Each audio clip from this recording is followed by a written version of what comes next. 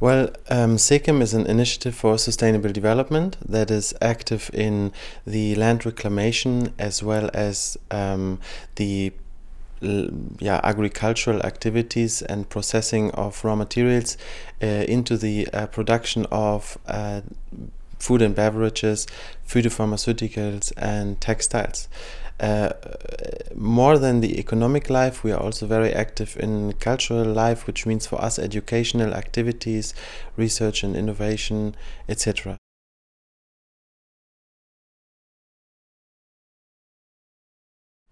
In the time when we started in 1977, there was no market in Egypt.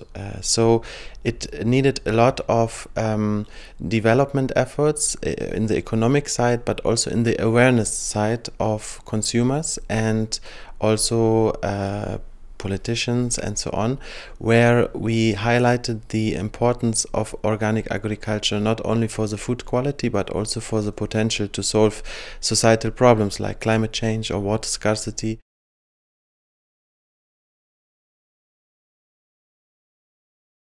Yes, we operate a lot of educational institutions from age 0 to hopefully the whole life, but specifically it's a small children nursery or a baby nursery and a kindergarten and primary and secondary school that is state acknowledged and following Waldorf Pädagogik.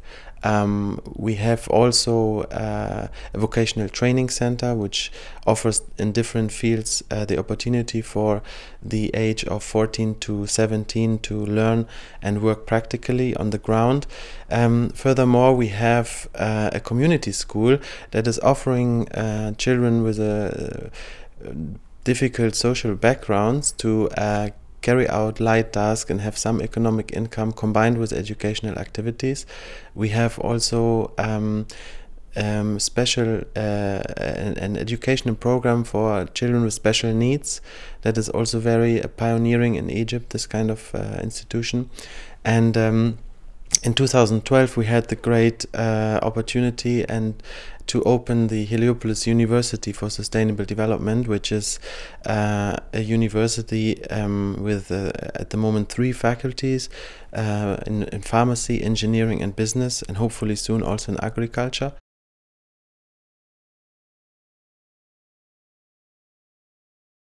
Well, first of all, the long time span is very special. I don't see this happening a lot, and together with the DG we are working since 1984. And that is such a long time period, and I mentioned it early in the beginning how many people considered the idea of growing organic food and working in the field of sustainable development in Egypt at that time was considered as crazy. So it was really helpful and decisive to get such a strong partner that backed us up in that time, and to have the long foresight of staying with us in different ways and different forms of collaboration. And I think until today we can say that we are very happy to have the DEG as a partner with a constructive approaches of finding new projects, of helping us to think about upscaling or replication as well of the Sekem model itself. And yeah, definitely it is considered of many as a very decisive support at the right time.